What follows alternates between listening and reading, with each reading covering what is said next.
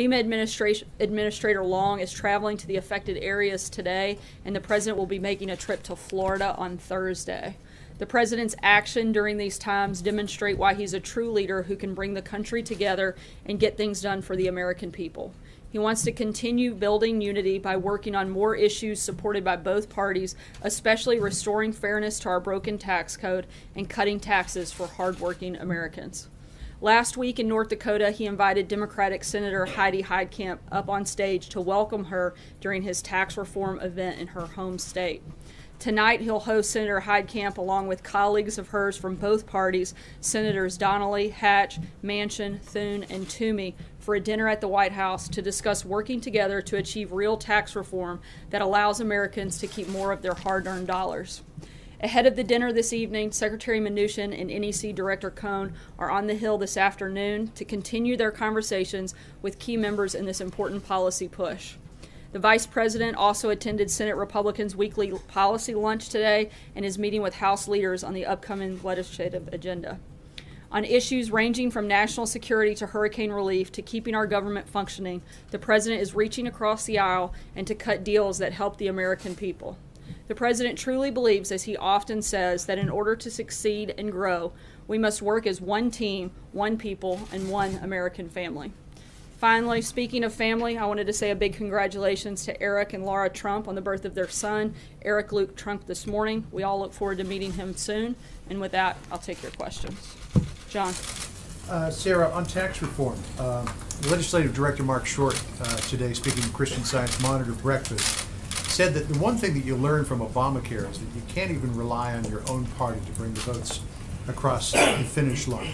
But then at the same time, you haven't really been able to get much bipartisan support either. So with that in mind, what is the president hoping to do tonight with this bipartisan dinner?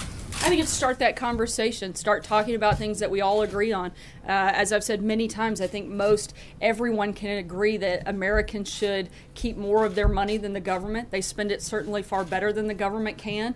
And I think that's something that is a common goal that a lot of people want to come together on. I think by nature of them sitting down with the president, that's a very good first start. I'm not going to get ahead of the dinner tonight, but I think that it shows and is a great indicator for both sides that we have a big agenda and a very ambitious agenda legislatively this fall, and we want to work together to make sure we can get as much of that done as possible. Looks like you might be able to get some bipartisan buy-in on the idea of lowering taxes for corporations, certainly middle-class tax cuts, but the Democrats are really drawing the line at tax cuts for the highest income earners. Can the president cut some sort of deal with them that sticks to his principles that then also satisfies them, or is there an unbridgeable gulf there? The president, I think, has demonstrated both in his business world and as president that he can make deals, and that's certainly what he's looking to do, and he's going to work hard to make sure that we get the best deal possible on tax reform.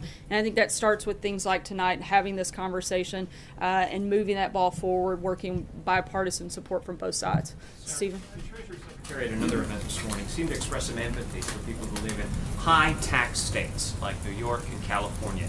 If the administration goes forward and Congress approves a plan that eliminates the deductibility of state and local taxes, theoretically people in those states could see their taxes increase, not decrease. Is the administration committed to doing something to help people in those high tax states? Look, again, we're looking to work with Congress to make sure we get the best deal possible for all Americans across the board, and that includes people in high tax states. Matthew? Thanks, Sarah. It's being reported that the Malaysian Prime Minister on his visit here is staying at the Trump Hotel. Two questions on that. Did that come up at all in conversations with the president during their meetings? And is it problematic for someone under DOJ investigation to be supporting the president's for-profit company? I'm not sure about if that came up. I'm not aware that that was ever discussed, and we certainly don't book their hotel accommodations, so I couldn't speak to the personal decision they made about where to stay here in D.C. Any sort of attempt to curry favor with the president? No, I don't. Celia. Thanks, Sarah. Steve Bannon today apparently told a room full of people that he was speaking to that he talked to the president every 2 or 3 days. yesterday you said you thought they had only spoken once. So do they speak more regularly than maybe you were led to believe, or can you give us any insight to how often they're talking? I don't think they speak, certainly not that frequently. I'm aware of like 2 conversations that they've had, and nothing beyond that. So it's not 2 to 3 days, it's every 2 to 3 days. Not that I'm aware of. Again, I'm then, only aware of 2 conversations that have taken place. I just want to get you quickly on one other topic. Why hasn't President Trump called the president of Mexico in the wake of that earthquake there to offer condolences? Why They was it actually the have a call secretary? scheduled today. It's taking place, I believe, within this hour, and we'll have a readout for you on that this afternoon. Maggie? Sarah, apologies if you answered this yesterday, but is the president aware? It's okay. Everybody here likes to ask the same question many times. Is the president aware that Steve Bannon described firing James Comey as the biggest mistake in modern political history? Whether he is or not, I think that everybody knows exactly where the president stands on that issue. The president is proud of the decision that he made. The president was 100% right in firing James Comey. He knew at the time that it could be bad for him politically, but he also knew and felt he had an obligation to do what was right and do what was right for the American people and certainly the men and women at the FBI. I think there's no secret. Comey, by his own self-admission, leaked privileged government information. Weeks before President Trump fired him, Comey testified that an FBI agent engaged in the same practice, they'd face serious repercussions. I think he set his own stage for himself on that front. His actions were improper and likely could have been illegal. Comey leaked memos to the New York Times, your own outlet. He politicized an investigation by signaling he would exonerate Hillary Clinton before he ever interviewed her or other key witnesses. He's very happy with the decision he made, and I think he's been fully vindicated by a lot of those new things and knowing that it was the right one. David? Florida is the president going, and what's he going to be doing down there? Those details are still being finalized. We hope to have some of that ironed out later today, and we'll certainly keep you guys posted on that travel. Jonathan? Sarah, 2 questions. First, a follow-up to the Malaysian Prime Minister's visit. Did the ongoing DOJ probe, corruption trial, did that come up in conversation with the president today? And then secondly, a different matter, next week, of course, the president is going to New York for the United Nations General Assembly. Past presidents usually have a theme or a key idea they want to get across in their speech or some of their individual leader meetings. What will President Trump do? I'm not aware of the specific conversation coming up in today's meetings. In terms of the UN General Assembly, I don't want to get ahead too far. We will plan to outline some of those plans and more details about that trip at the end of this week, as we have done in past practice on those types of meetings, and we'll certainly do that by the end of this week. Hallie? Thanks. I have 2. Let me just follow up too. You said that the actions of James Comey could have been illegal. You the other day referred to potential false testimony. The DOJ is not commenting, but I would put to you, would the president encourage the DOJ to prosecute Comey? That's not the president's role. That's the job of the Department of Justice, and something they should certainly look at. Is that something you'd like to see? I'm not sure about that specifically, but I think if there's ever a moment where we feel someone's broken the law, particularly if they're the head of the FBI, I think that's something that certainly should be looked at. And on North Korea, I'm sorry, my second question on North Korea. Is this administration determined whether North Korea did test a hydrogen bomb? We haven't released those details yet. Has the assessment been made though? I'm not sure, Hallie. Thank you, Sarah. Yesterday when you were talking about James Comey, you mentioned that he gave false testimony. Didn't hear you say that again today. Do you still stand by that? I did say that actually You did today. say. Yeah, and he did. Sorry, separately, when it comes to Steve Bannon, the Wall Street Journal reported that they spoke the other night. That's what Steve Bannon told the gathering in Hong Kong. Do you know if they discussed the 60 Minutes interview, and has the president said that it's something he would like to discuss with Steve Bannon? He hasn't said whether he'd like to discuss that, at least not to me on that front. John Gizzi? Thank you, Sarah. 2 questions, if I may. First, going back to John's original question regarding the Christian Science Monitor breakfast this morning, Mark Short was also asked about whether the president still supports Senator Luther Strange. And when I asked you that question, you said legal constraints kept you from answering. He said this morning that he's standing by Senator Strange and he fully supports him in the runoff September 26th. Is that the White House's official position? Again, the president has liberties that I don't, and legally I'm not allowed to comment on specific political elections that are ongoing, so I'm not going to weigh into that conversation. I'm sorry, I'm not in a place where I can comment directly from behind the podium about elections that are upcoming. My other question is a political question as well. 2 United States senators, Heller of Nevada and Jeff Flake of Arizona face spirited primary challenges. State Representative Justin Simmons, a strong supporter of the president in Pennsylvania, declared his candidacy against Congressman Charlie Dent, who announced his retirement on Friday. Will the White House back challengers to sitting Republicans in primaries? Again, I'm not going to weigh in on elections that are ongoing from the podium. That's something that the Hatch Act prohibits me from being able to do. James. Sir, on North Korea, what did the president mean today when he said that the latest UN sanctions resolution was not a big deal? I think he actually said this is a small step and part of the process. But look, I think that the ultimate goal here is a denuclearized Korean peninsula. That's what we have to push towards. We're going to continue taking those small steps, but at the same time, we know that those very parties that voted to do this all have to do more. The president's called on them to do more, and we continue to hope that they will. Is the president comfortable with his son, Donald Trump Jr., testifying publicly up on Capitol Hill? I'm sorry, can you say? Is the president comfortable with his son, Donald Trump Jr., testifying publicly up on Capitol Hill? Senator Feinstein has indicated that she'd like to see that happen. And separately, but on the same... I think she said she'd just like to see him testify. Look, this administration's been very clear. We're going to be transparent and cooperative with this process. We know that there was nothing improper took place, no wrongdoing, and we're ready to see this come to its full conclusion and everybody else to see that as well. So the president would be comfortable...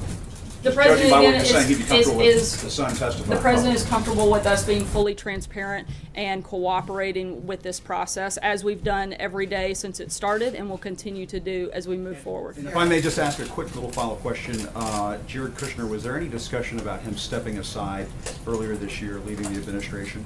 No conversation that I'm aware of, and certainly no presentation, as both the president's attorneys have gone on record to say. David. Yeah, sir. Mark Short also said today that I believe that administration would not tie funding for a border wall to some sort. I believe he actually said it would be premature to determine whether or not that would happen. So I guess what I'm saying is it seemed to leave the impression that the administration would be open maybe to a bill for the DACA recipients that would legalize them without any other strings. Is that what you're saying? I think what we're saying is what we've been saying all along. We haven't mixed messages here. We want responsible immigration reform. That hasn't changed. The president's very much committed to the wall. We're also committed to some other principles that we've laid out, and none of those have changed. John Decker. Thank you, Sarah. Just a couple of questions, if I could, about the dinner tonight on your efforts on tax reform. You mentioned guests this evening, 3 Democratic senators. Senators Donnelly, Senators Manchin, Senator Heitkamp, all up for re-election next year. Do you know how those particular guests were chosen, first of all?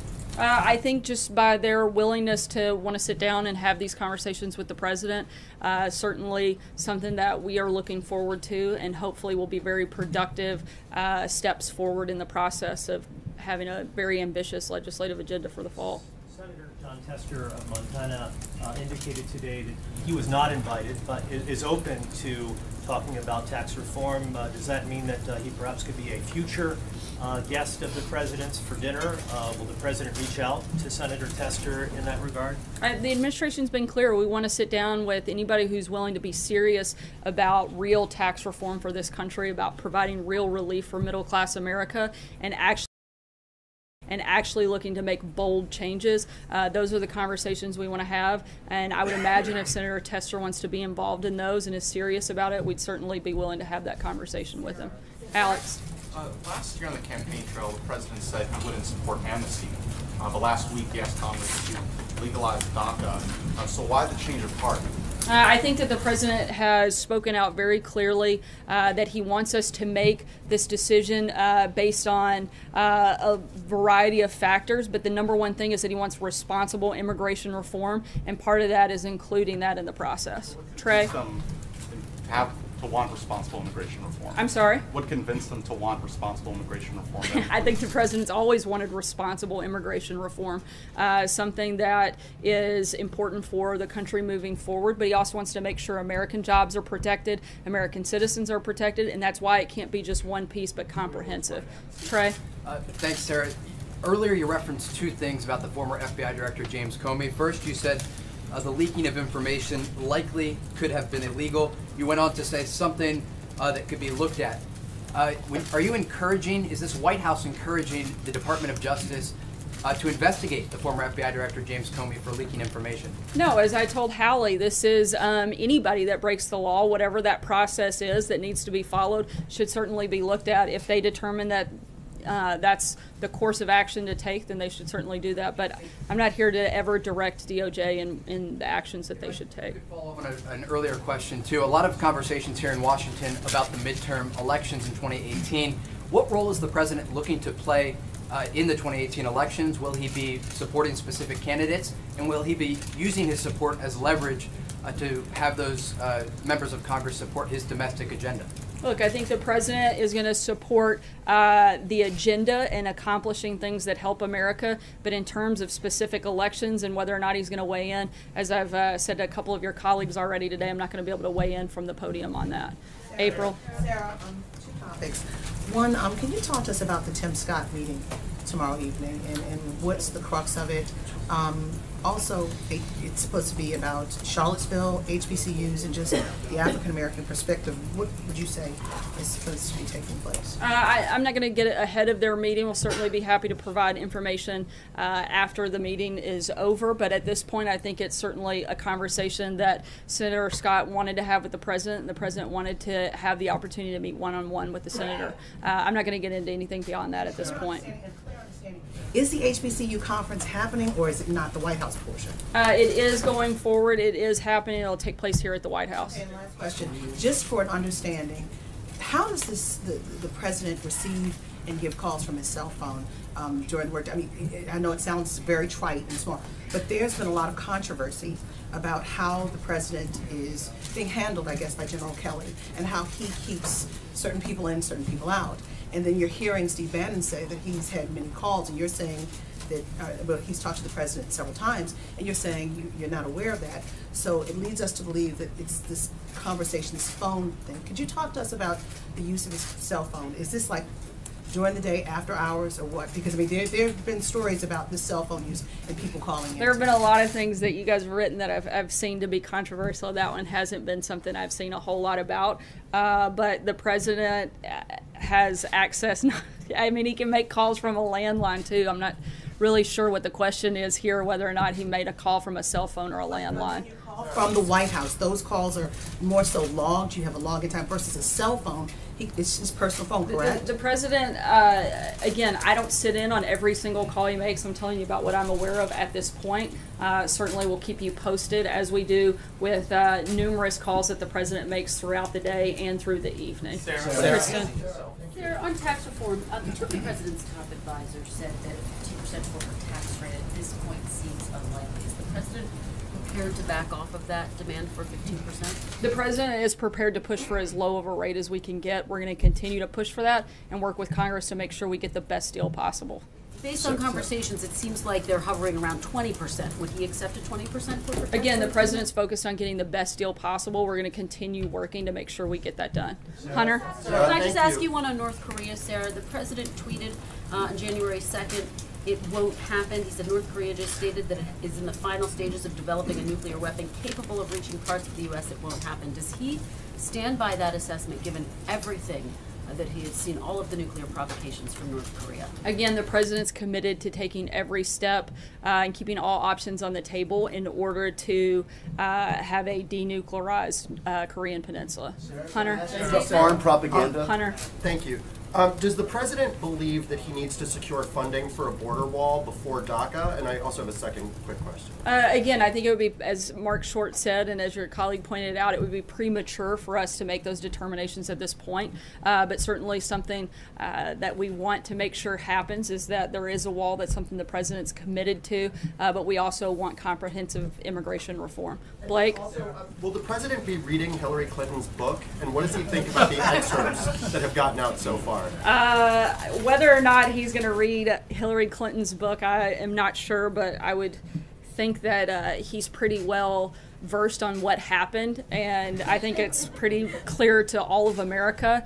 I think it's sad that after Hillary Clinton ran one of the most negative campaigns in history and lost, and the last chapter of her public life is going to be now defined by propping up book sales with false and reckless attacks, and I think that that's a sad way for her to continue this work.